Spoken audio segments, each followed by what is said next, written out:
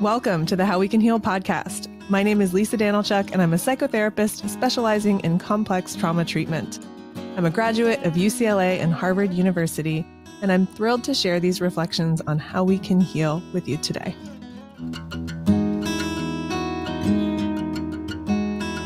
Today, our guest is Wendy Lemke.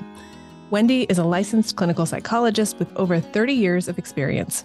She specializes in and presents internationally on clinical hypnosis, ego state therapy, and trauma-informed treatment, all of which we'll talk about today. Wendy is a fellow, certified approved consultant, and former vice president of the American Society of Clinical Hypnosis, or ASH. She's served on the board for a number of hypnosis organizations and teaches basic, intermediate, and advanced workshops all around the world. She's also a fellow, hypnosis instructor, and active member of the International Society for the Study of Trauma and Dissociation, or ISSTD. Wendy has published peer-reviewed articles and has received more awards than I can recount here. Go ahead and check out howwecanheal.com/podcast for all the show notes and the full scoop on her accolades. She wrote and produced the documentary, You're Not Crazy and You're Not Alone, Inside the Inner World of Dissociative Identity Disorder, and offers self-hypnosis recordings you can practice on your own for sleep and deep relaxation. Wendy and I connected many years ago through the ISSTD, and she's become a fast friend of the family. She taught my own basic and intermediate hypnosis training, so I've had the opportunity to also be her student. I'm so excited for you to learn from her today, so let's dive in. Welcome, Wendy Lemke, to the How We Can Heal podcast. I'm very, very happy to be chatting with you today, and I just feel like we should be after a conference, sitting together at dinner and chatting about all the things. We're going to focus on dissociation and clinical hypnosis today, but I really want to talk to you about everything. So we might have to, schedule another time to chat. We'll have to schedule a happy hour time. There you go. Perfect. So you were actually one of my trainers for clinical hypnosis through ASH and ISSTD. 10 years ago. I don't know. That was like 2012, 13. I can't remember. And I learned so much through that process. And of course, me in the back of the room, like stretching and doing yoga, was also like, oh, this is so much like yoga, and putting it all together. But I'm curious about your journey because I haven't heard this. How did you find clinical hypnosis? I feel really blessed and fortunate to have discovered clinical hypnosis early in my career because I was a graduate student and I had a professor who offered a course on clinical hypnosis. It was an interesting course, and I could see that I'm highly hypnotic, as you know, but our listeners might not know. There's a couple components to clinical hypnosis, and one is susceptibility, and meaning how easily you go into trance, and suggestibility, and I'm probably fairly high on both regards. So I could see that we had experiential exercises, and I could see the clinical potential in graduate school. And then I'm also blessed to live in Minnesota, except in the wintertime, because we have a wonderful Minnesota Society of Clinical Hypnosis. And a couple of my mentors are very well known in the field and actually created the curriculum that ASH used way back when. ASH is the American Society of Clinical Hypnosis. And so I started going to Minnesota trainings right out of graduate school, and I was hooked. As you know, when we do those trainings, we are a subject. And I remember, it was yesterday, even though it was like I quit counting at 30 years ago, but I was a subject for a demonstration, and we could think of a mild problem. And I thought of a mild problem, and I didn't have to share it with the group. And I went up, and I'm highly hypnotic. It doesn't always work quite this efficiently, but I went into trance, and they did this application, and I didn't have that symptom, the thing I was thinking about. I didn't have it for 8 years. Wow. After that one time. And, there were a lot of things that went into that. So I just kept going back and getting more and more training every year. And then at about 5, 6 years into my training through MISH, I wanted to meet the relatives, and the relatives are the American Society.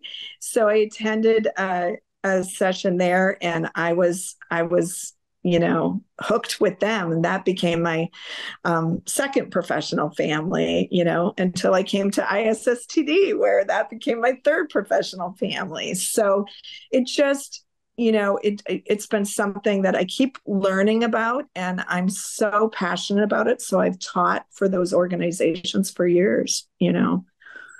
That's kind of how it started. And I'm curious too. So there's that momentum and that getting pulled into one group and another group. And then I'm curious, when did you learn about dissociation? When did that become a part of the work you were doing? Yeah. So nothing like trial by fire. We didn't learn much back in the day. Yeah. Back in the day, in graduate school, I learned very, very little about dissociation. And what I did learn was not accurate. I learned that back then it was multiple personality disorder. Right. Now we know it as dissociative identity disorder. And there's a number of other dissociative disorders that we treat. I learned very little in graduate school. I did a lot of volunteer work with the Central Minnesota Sexual Assault Center. And even in graduate school, I did a research project with them. And so when I started my career, I was getting referrals from the Central Minnesota Sexual Assault Center. And I think I was facilitating a group of women. And we were on the week. All of these women had been sexually abused or sexually assaulted. And it was a very cohesive group of women. And we were on about the 6th week of honoring what we did to survive. Mm. And that was the theme of that group. And I had one woman who started to share that she had developed different parts. She had names for the parts. And I think I had an intern at the time too. I was thinking, oh my gosh, this sounds like that rare thing that we were supposed to never see, dissociative, multiple personality disorder.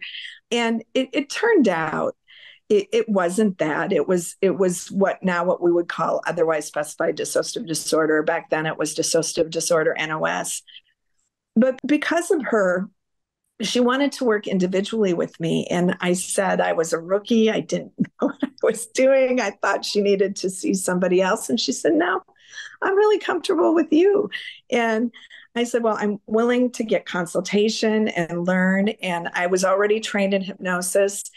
And she taught me so much. I'm so grateful to her because we would work with parts of self. She knew very well her parts, and she'd be like, you need to work with this part. And we do some hypnosis to access this part. And, she really did her own therapy, but she taught me about what was working. And then I started realizing that this parts work, I was so fascinated and intrigued with how we could help physical pain and how working with her parts and hypnotically and with the dissociative disorder, how effective it was in resolving internal conflicts. And I was enamored and started utilizing this kind of work with other people that talked parts. Part of me wants to do this, a part of me wants to do that. And was utilizing with other folks. Also discovered I had more dissociative disorders on my caseload once I knew what I was looking for, and had some consultation. And then I went to the Minnesota Society of Clinical Hypnosis annual conference, and the Watkins, John and Helen Watkins, were there. And they presented ego state theory and therapy. And I was like, this is what I'm experiencing in my practice.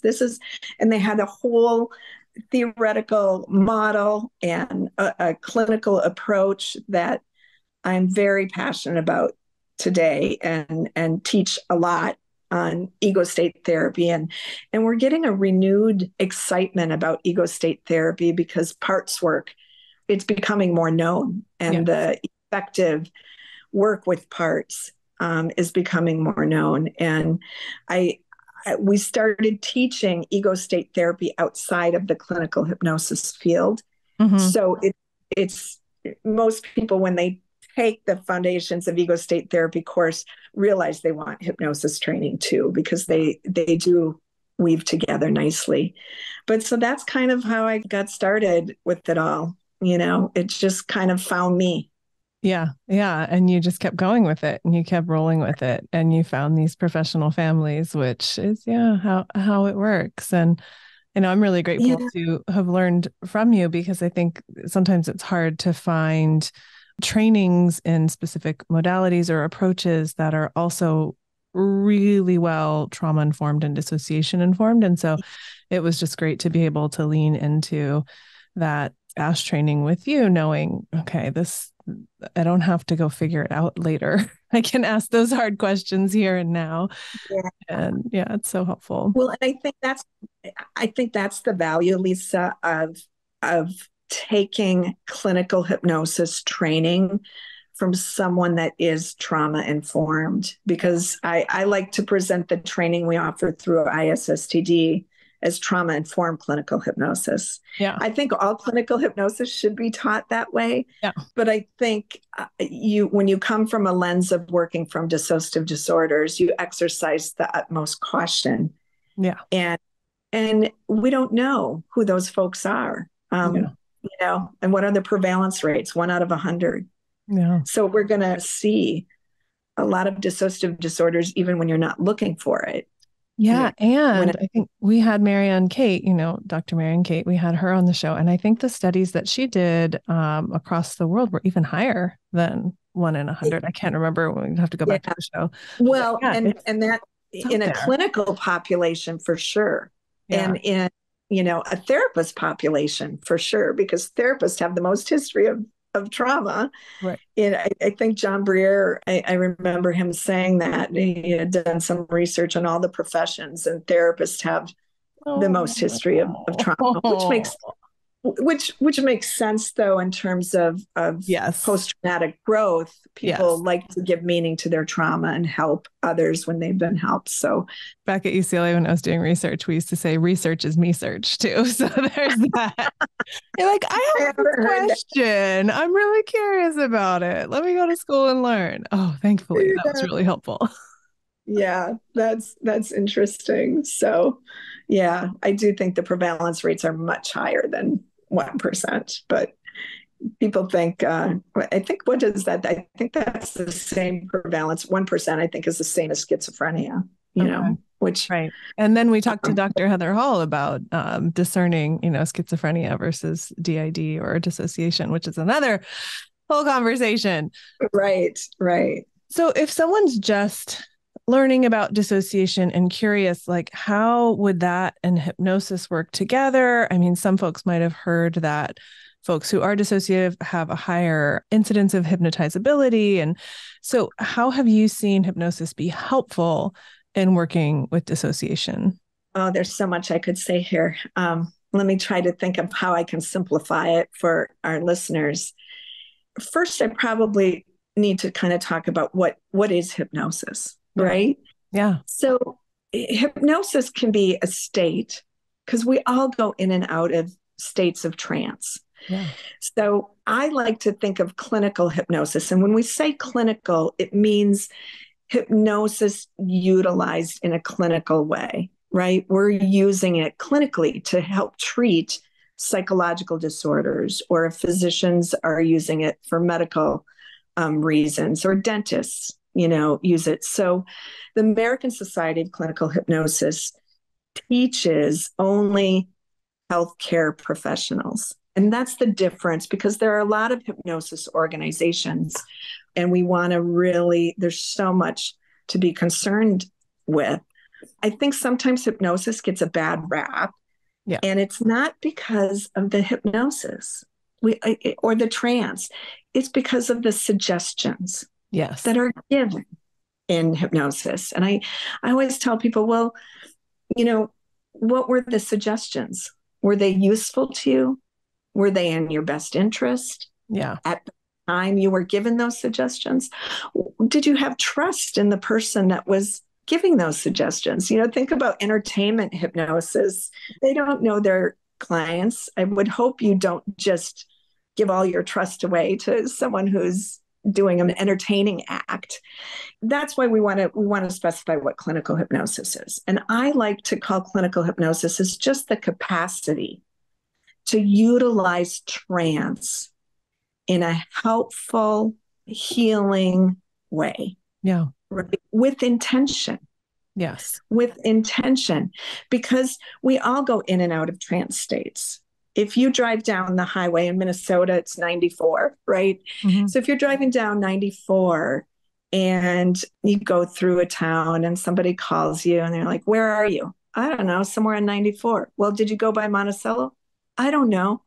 Yeah.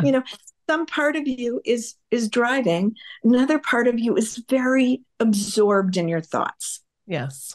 And, we call that highway hypnosis. Yeah. So clinically, we utilize trance in an intentional way. Yeah. Because in trance, you are more suggestible.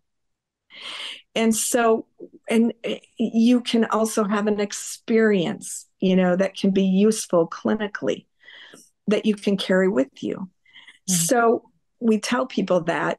And I say people are utilizing trance, and I have on my agenda for either sometime later this year in 2024 to do a course for the public on just educating them about suggestion. Yeah. And the suggestion you give yourself. Are you in trance when you are? Be kind to what you say to yourself because you're listening. Yeah. Parts of you are listening.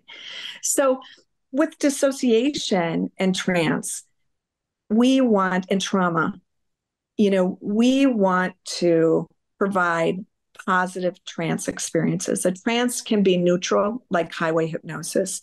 It can be positive, like a mental vacation, or meditation, right?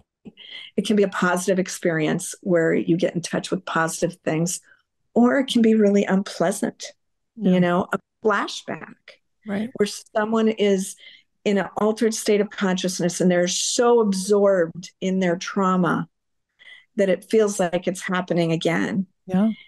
That's an unpleasant trance state. Mm-hmm. So much of when we utilize clinical hypnosis in the field of trauma, a lot of times it's undoing or reorientating and ending unpleasant trance states, or teaching our clients on how to get out of unpleasant trance states. Yes.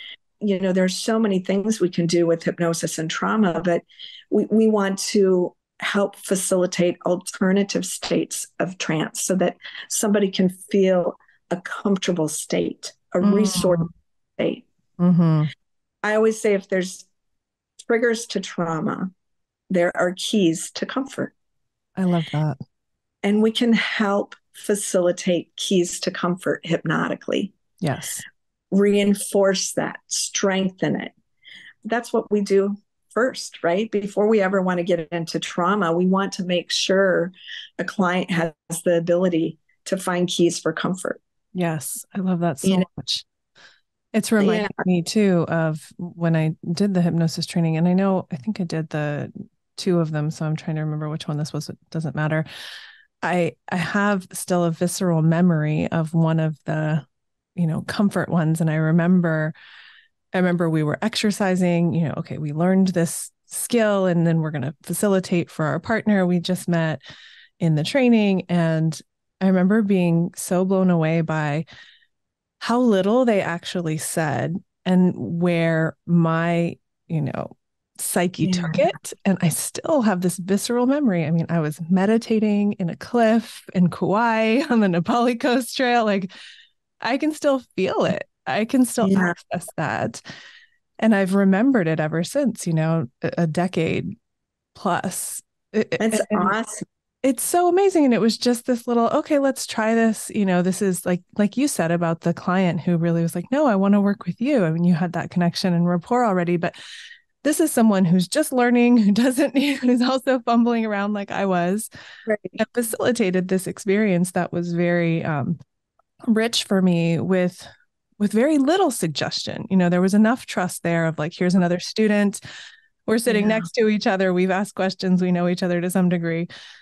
But it was really just, I think it was kind of a peaceful place, or, accessing some internal Yeah. feeling, but just these general suggestions. And I'm always astounded by that when I offer this to people, whether it's in the form of a meditation visualization at the end of a yoga class, or it's in a clinical setting, like the things that come when we're saying something really general, like notice the air, notice the ground. And, they've got flowers sprouting everywhere and sea salt in the air. And like, okay, Yeah.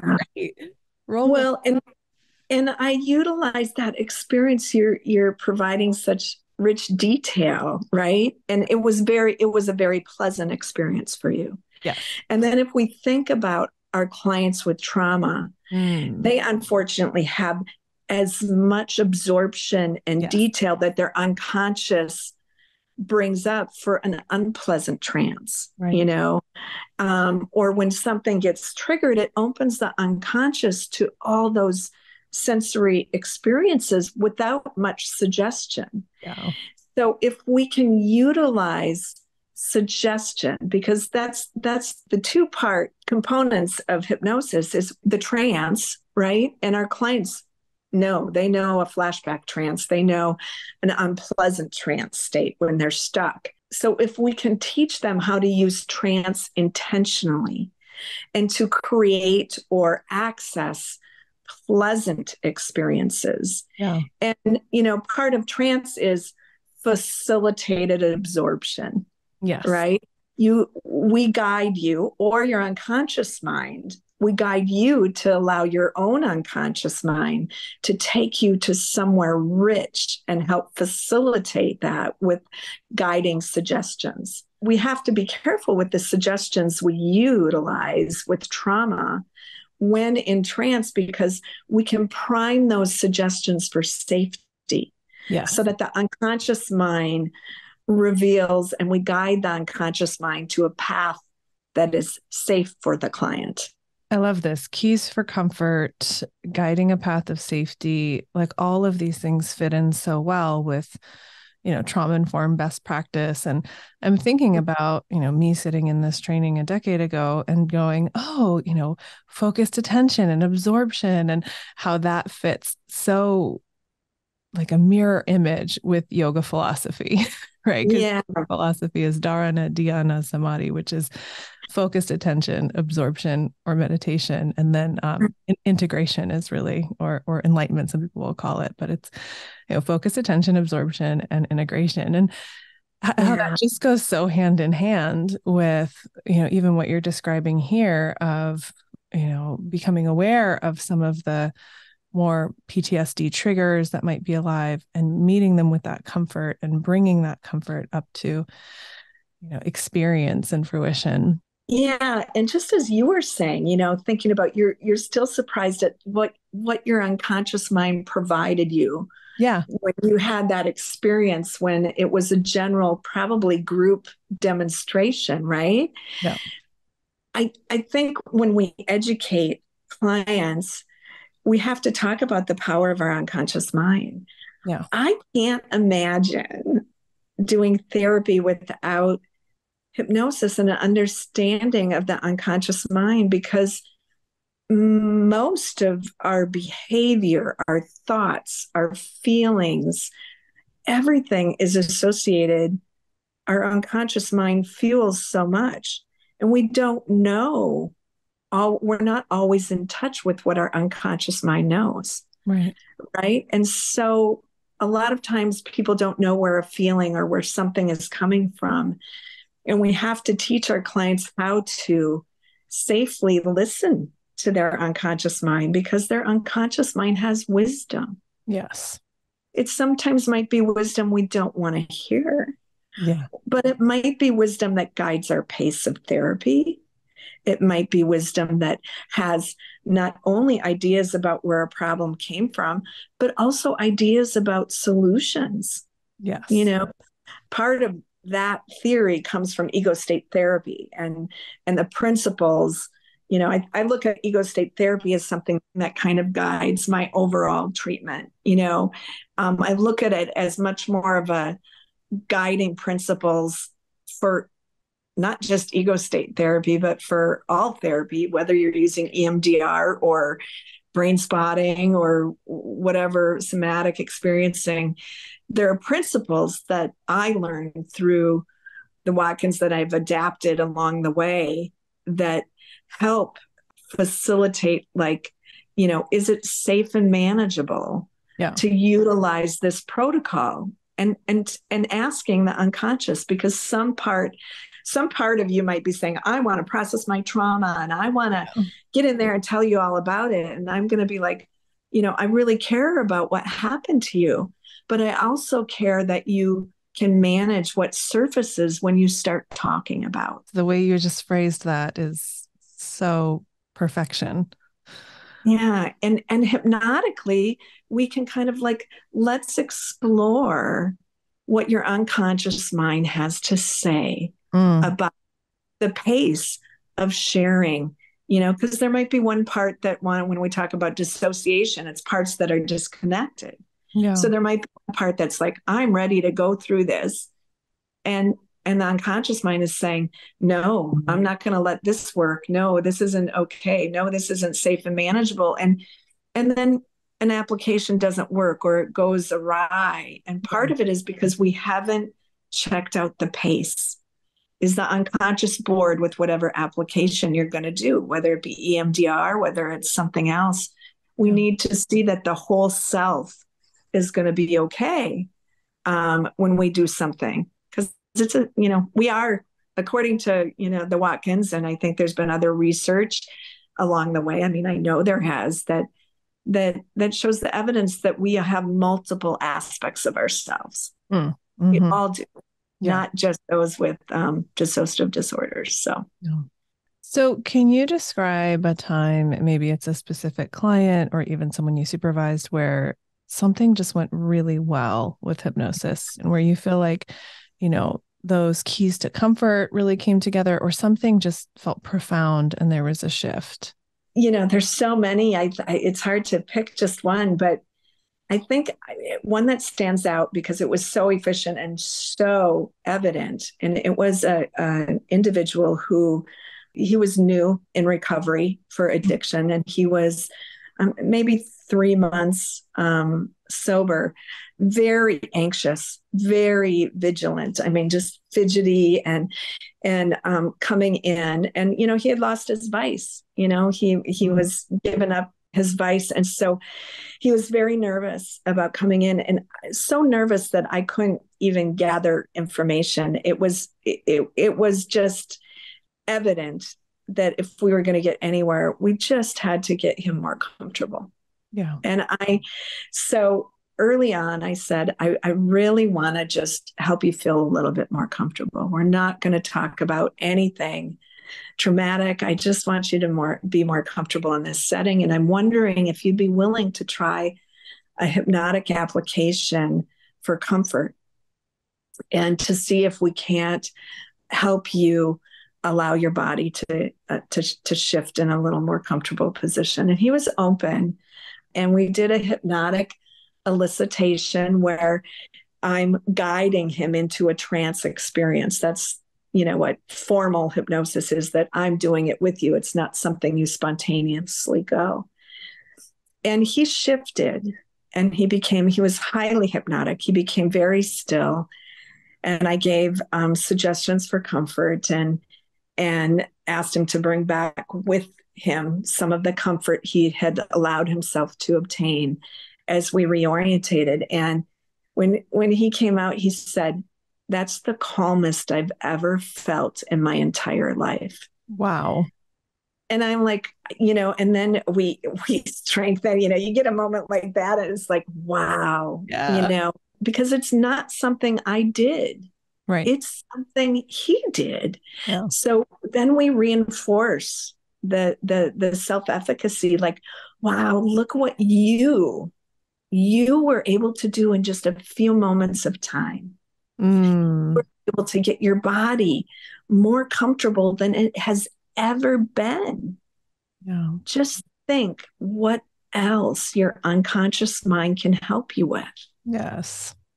And it sets up a platform of hope and expectancy and nothing like that powerful experience Yeah. in the first session of therapy. It was totally unrelated to trauma or anything, and you shouldn't go there right off the bat. You want clients to get in touch with the strengths, something they can do that's Yeah. positive, helpful, Yeah. right? So that they're actually excited about coming back to therapy than dreading it, Yeah. you know? Even remembering just the words of encouragement or affirmation, I think you have another term for it too, of just the gentle ways you encourage people along.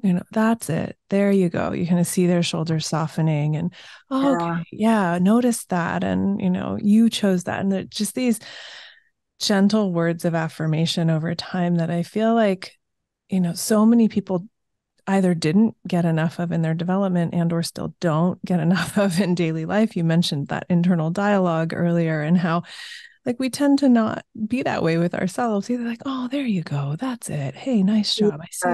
I see that you're softening. Like we just don't get that encouragement and validation. And I feel like that is such a beautiful part of my experience learning clinical hypnosis too, is just experiencing as, a subject and then also sharing with others just those gentle words of affirmation to let you settle in and connect with that Right. unconscious or inner wisdom or however we want to understand it. Yeah, well, it's a very powerful experience to have somebody present with you in that way, you Yes. know. And I think we teach attunement, you Yes. know. And what I love about hypnosis and ego state therapy is you don't have to be a therapeutic genius because the resources and they come from your client. Yeah. What you have to do is attune and know how to attune and utilize what they give you. Yeah. And if you're worried about, finding that right piece of knowledge or looking for the next training, sometimes I'm telling my consultees, because I do a lot of consultation, the book you need is in front of you. Yeah. It's your client, right? So how do you attune and listen in a way that feels safe and manageable to them? Yeah. Because when we work with trauma folks, and I have to throw this in here, sometimes that level of attunement is experienced as a threat. Right. And so then we have to adjust that, right? And we can still facilitate absorption, but we do it, maybe we're both going to look at an object and we'll talk about that object. So the attunement isn't, right here with you and I.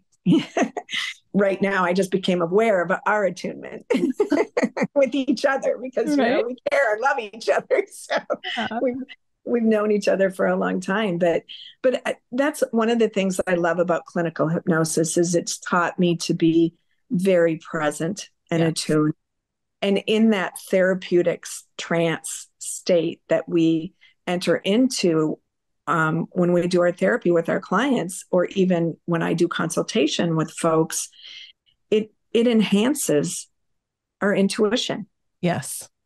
right? Yeah. And and sometimes we'll be like, well, I don't know how I know that, but it's because I'm very present with that person. Yeah. You Or know, I don't know why I'm thinking about this. And then they're like, yes, yeah, why exactly. this image is coming to mind. I'm grateful I learned early to trust those things and to just speak them with, I don't know why, but this is coming to mind. Does this mean something to you? Mm-hmm. And, 9 times out of 10, it's like right on, right? They're Right, like, wow, right. I was just thinking that, or, oh, that does mean something.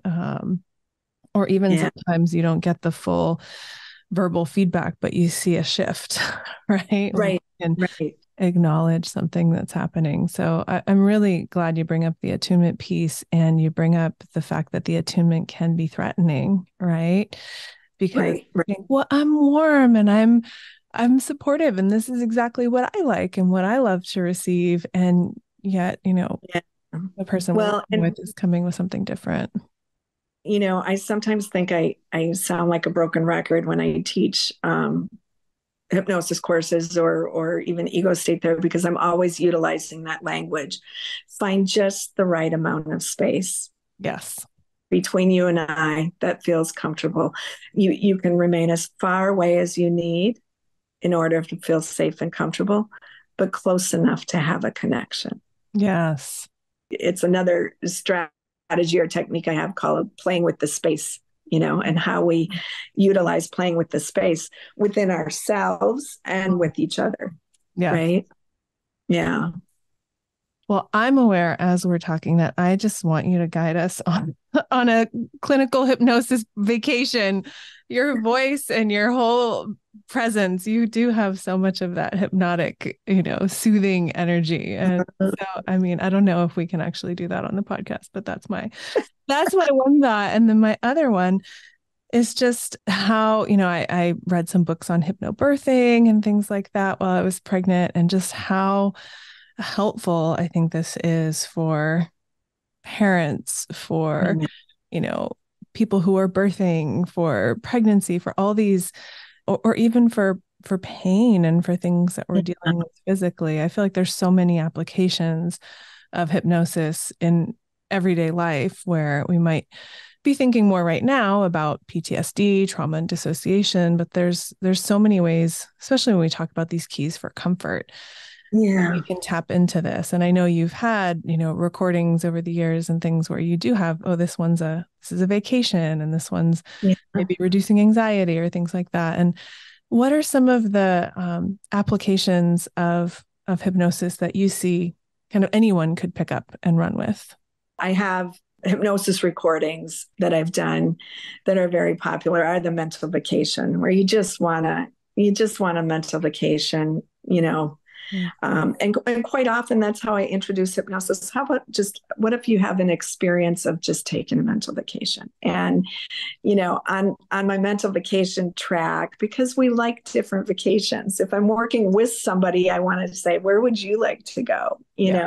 But when it's the general public, if you had a traumatic experience at a beach, don't go to a beach, right? Right. If you had a traumatic experience in the mountains, don't go to the mountains. So you have to know yourself and, listen to the cautions in the instructions with any kind of self-hypnosis recording you're using, because there are many out there. But my mental vacations, I think I have a track for a mountain vacation, a beach vacation, and in Minnesota, everyone has cabins. So there's a cabin, cabin track. That's a helpful one. I also do a peaceful mind, peaceful sleep recording that has been very useful. I have those recordings available on my website that people can access, but I want to redo the peaceful sleep, peaceful mind one a little bit and update it, but they're still there for downloads. I've used it hypnobirthing, Yeah. because there's all kinds of. I use self-hypnosis when I go to the dentist. I was just there last week and he's like, I can't believe you. I'm like, yeah, I don't want the Novocaine, just Yeah. just let me go to the beach, just give me a few moments. And when you've had years of practicing, because even if you're not that susceptible to trance, it is a skill that you can develop. Yeah. And so don't be discouraged if you have a hard time getting there. It maybe is a hard time just for that moment, Yeah. or it's a hard time with the person you're with. Maybe the sufficient trust isn't there or something else. So don't be discouraged by one bad experience. There might be some other things that were going on at the time, or with the person that utilized it, or the way the suggestion was presented. Yes. So I'm telling my clients, be careful what and I think this goes for general communication. Be Yeah. careful what you take in. Is this suggestion useful to you and in your best interest? Yes. Disregard anything that isn't, Yes. right? I love that Yeah. suggestion. when you're on social, and I think this is something I think is so important because people get into social media. There's the TikTok trance, right? Yes. Yes. Now, be careful when you are listening to TikTok or when you are listening to scrolling that is facilitating absorption, Mm-hmm. narrowing your focus. That is what hypnosis is. You are going into trance. There's a thing called trance logic. And when we go into trance, our critical thinking goes down. So you want to make sure you trust the information that is coming to you when you're in a state of trance. It can be really helpful and healing to hear things that are helpful for you and in your best interest. But it can be very destructive to hear things that are not in your best interest, and if you're so focused and absorbed in the content, you're not thinking critically, like, this is not okay. I don't want this. And so we have to be careful what suggestions people are taking in. Yeah. It makes me think of, we're talking about trauma-informed, dissociation-informed clinical hypnosis, but also attachment-informed or just relationally informed. And while we have that, discernment online, really discerning, do I feel safe and comfortable and supported in this relationship? Do I trust the suggestions, or maybe even talking over with a provider? What are some of the suggestions that we'll get into today? Or what are some of the things that'll be most helpful for me? And deciding that even beforehand might help people feel, safer, more supported, more comfortable, and to actually get what they need. Yeah. Yeah. Absolutely. There's a Absolutely. lot of misconception, I think, about hypnosis. I mean, people think about clucking like a chicken on stage, or, being stuck Right. walking a funny way, or these, more of that performative side of hypnosis. And I don't think, in EMDR, you get trained in resourcing in so many different therapies. Thankfully, these days we focus on, building up resources and, finding ways to connect with positive internal experiences. And so that's a huge part of hypnosis, is just that connection. And as you mentioned, the absorption, but also the connection to our own unconscious or our psyche, or our, sometimes people boil it down to like right brain, right? When we know that's oversimplified, but still it's like getting into that more creative space. And I remember after I did training, I had a client who was very eager to try hypnosis, and he was very logical and practical, and he would have these powerful experiences and then come out and question them. I don't know, what was that? I don't what, Yeah. Right. Speaking of Because integration, it was like this so creative and so in yeah, depth. And, I would say 5 things, and you'd get right. this whole experience and come out and be like, yeah, I don't know where that came from. I was like, it didn't come from me. It definitely came from you. Right. And that's, sometimes I like to incorporate trance ratifying experiences that when the client comes out, well, I don't know if I was really in trance, or I don't know and I'll be like, well, what do you think about when your hands couldn't come apart? And they'll be like, oh yeah, that's right. Because when they come out of trance, what you're talking about is then they're back, that critical thinker is back Yeah. online, right? Yeah. 100%.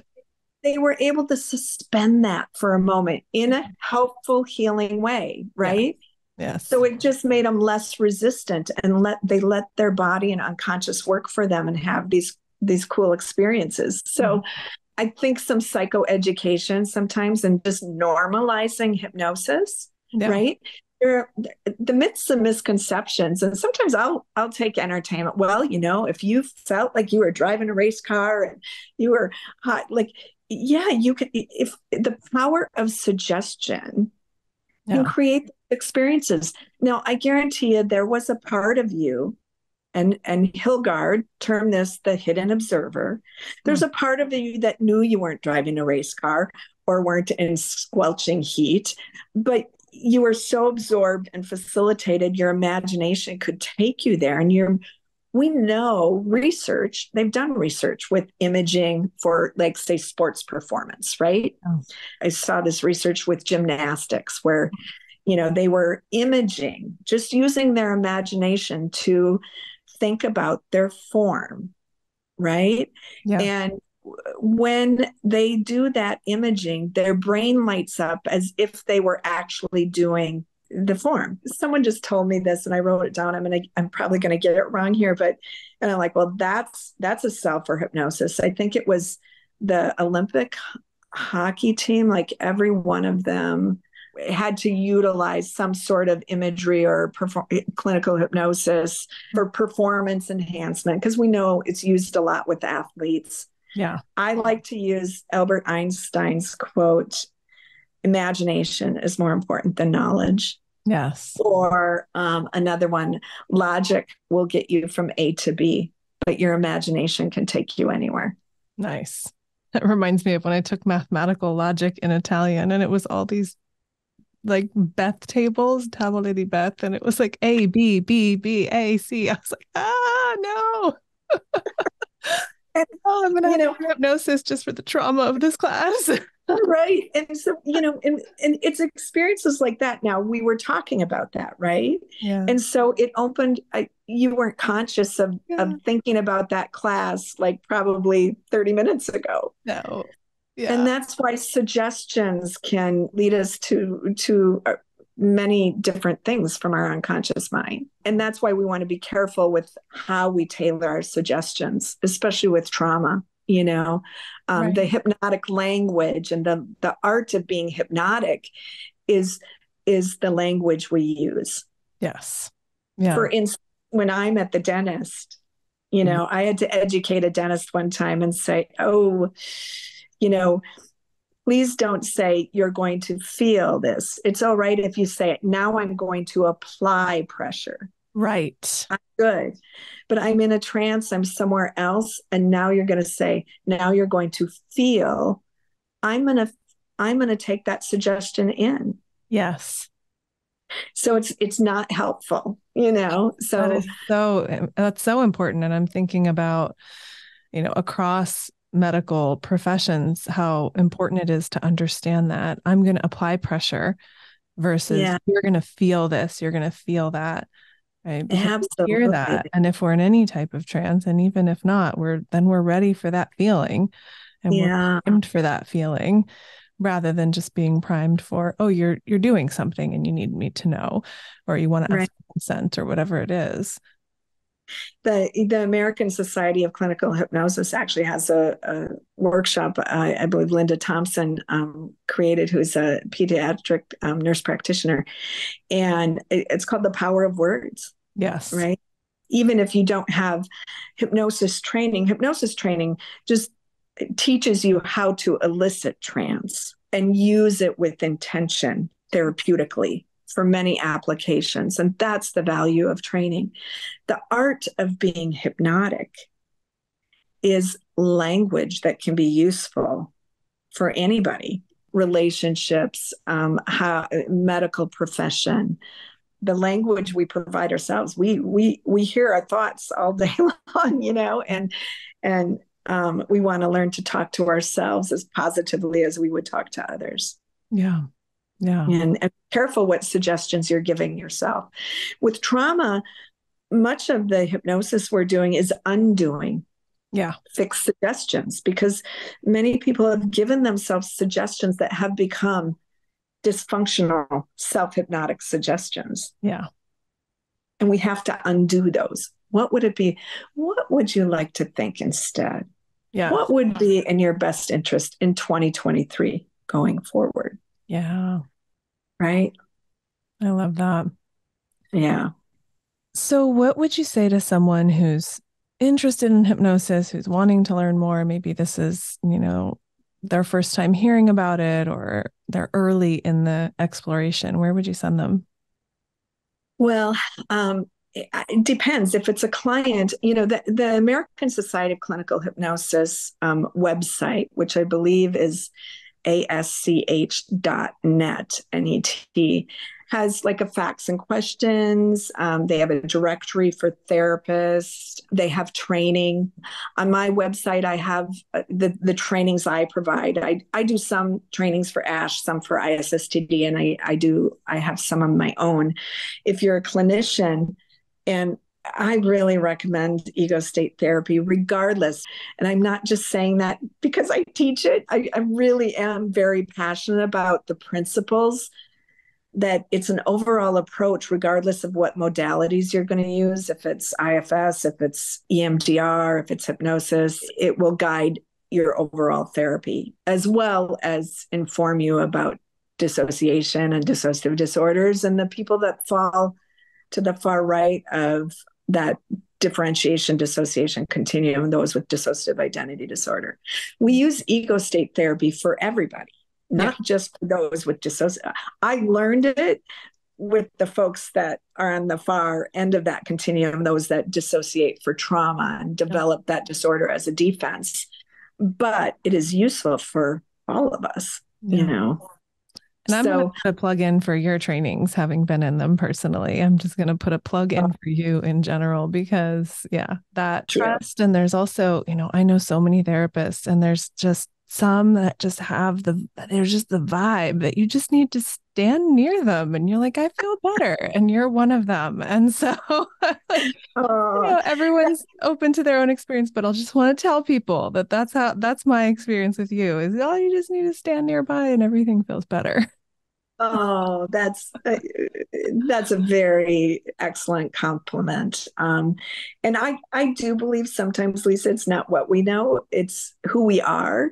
With our clients. Agreed. And hypnosis and ego state therapy, I say that, but my intentions are fueled with that knowledge that I have, as well as my experience. And I have learned the most. I've had the greatest mentors that you can have, but I've learned the most from my clients. Yeah. So I have an important question for you. Okay. What brings you hope these days? Well, people like you, Lisa. Stop it. Keep going. Yeah. People like your mother. Your mother is an angel on this earth as well. Lynette is, for those, many people know Lynette as well. I'm very hopeful about, there's so many things that we could be discouraged by, but clinical hypnosis teaches us it's where we put our focus. Right? If you want to put your focus on the ugliness, you're going to feel ugly. Yeah. If you want to put your focus on hope and the beauty and facilitate your absorption in experiences that are wonderful and peaceful and hopeful. And that doesn't mean I don't get bogged down. I've had lots of tragedies in my life, right? That's what I see hope. I see hope. I'm really excited at this point in my career to be shifting. I love working with clients, but I want to make a difference, and it's very rewarding to see these clients heal. And now it's rewarding as a consultant to have my consultees say, "Oh, I tried this and this was so cool." And they're getting, I love that I'm igniting the passion for ego state therapy and hypnosis, because those have been what have guided my work, and clients have been so grateful. And if we can help more people, and now we're getting more people to help more people all around the globe, that's exciting, and it's hopeful. Long before, Lisa knows, my youngest daughter is now blind, and long before this occurred in her life, this was one of my favorite quotes was this is a Helen Keller quote. And it's, the world is full of suffering, but it's also full of the overcoming of it. Yes. And I like that quote too. I think if we focus on and I look at with my daughter, Kelly, she focuses on what she can do, not what she can't. Doesn't mean it's not hard. And you have those days where, you get stuck in grief or, but you don't stay there. Yeah. One of my we utilize a lot of metaphors with hypnosis. And one of my metaphors that I utilize with clients is, what train are you on? Yeah. And is that train bringing you to a helpful destination? Yeah. If not, you can't help the train you get on sometimes. Sometimes we wander on there. Sometimes our unconscious mind triggers us onto a train of thought. Yeah. But you can decide how long you're going to stay on that train. Yeah. You can get off the train, or you can find resources within to help guide you off the train, walk across the platform, and get on a train that will take you to more hopeful experiences. Yes. I love Right? that. Yes. You can pull that little, I'm thinking these are maybe more buses and trams, but you pull that little thing Yes. that's like, next stop, please let me off. Yeah. Excellent. Right. Yeah. Yeah. And Yeah. that's another thing with incorporation, Milton Erickson had a concept of utilization. When you're present with clients, you get those things. Oh, you take the bus? We're going to use the bus. Yes. Because they know this rather than a train.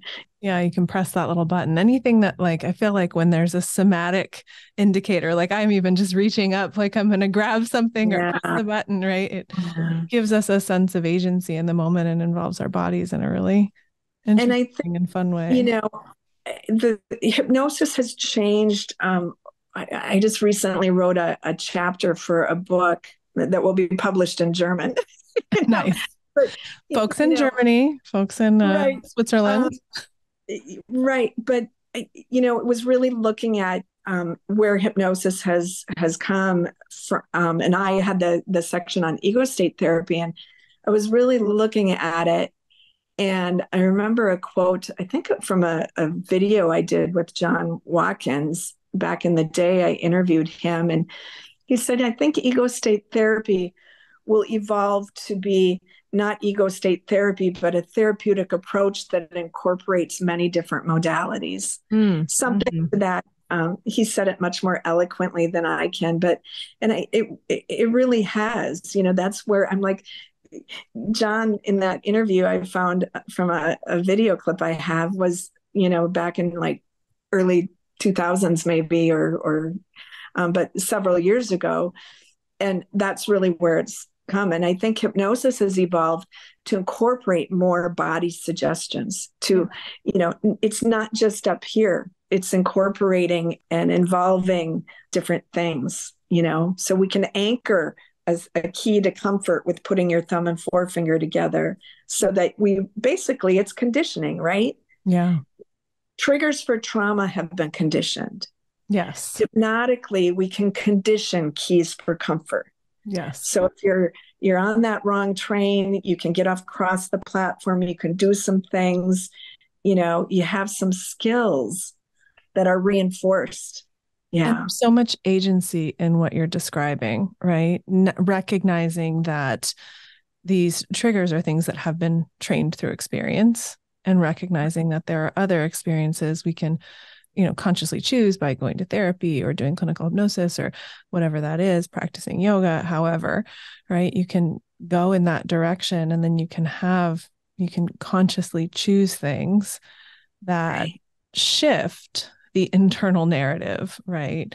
Or our internal experience. And that can be through our body, that can be through visualization, that can be through hypnosis, that can be so many avenues. But what I love about that is there's hope in that, right? There's hope in, you don't have to keep reliving the awful, which is what PTSD often is. It's just that reliving or avoiding and being sort of stuck in this traumatic or negative experience. But we can consciously get on a different train as many times as we need to until we go, oh, this train is going somewhere I want to go. Right. We have to create that interruption of a negative trance. That's why I say much of trauma work is undoing. It is. It's undoing suggestions that you learn to believe from people that didn't have your best interest at heart. Why are you still following those suggestions? Right? They become fixed and conditioned in your mind. So we have to undo that and create new, more useful, helpful connections. And there's just so much agency in that, right? It's recognizing this came from somewhere else. It's putting it back where it belongs. It's replacing it. It's consciously choosing people that we trust, that do have our best interests in mind to be around. And that's like much easier said than done, right? That can be quite a process, but yeah, to be able to make those choices, yeah, I think a lot about power and control and trust and agency and all these things. And I just love that, we're talking about clinical hypnosis, but in the end, we're talking about trauma and dissociation and attachment and human relationship and all these things that I think are foundation for good, any kind of healing work. Right. And, we've talked about a lot of ego strengthening and applications for hypnosis that are really useful in like keys for comfort. But there are therapeutic applications all across the phases of treatment of trauma, right? So most people know trauma is best in a phase-oriented approach where you focused on affect regulation and skills and safety and stability first. But there are hypnotic applications to help guide trauma processing in a safe and manageable way. Distancing techniques involved utilizing the imagination. And folks who were really traumatized used dissociation as a defense.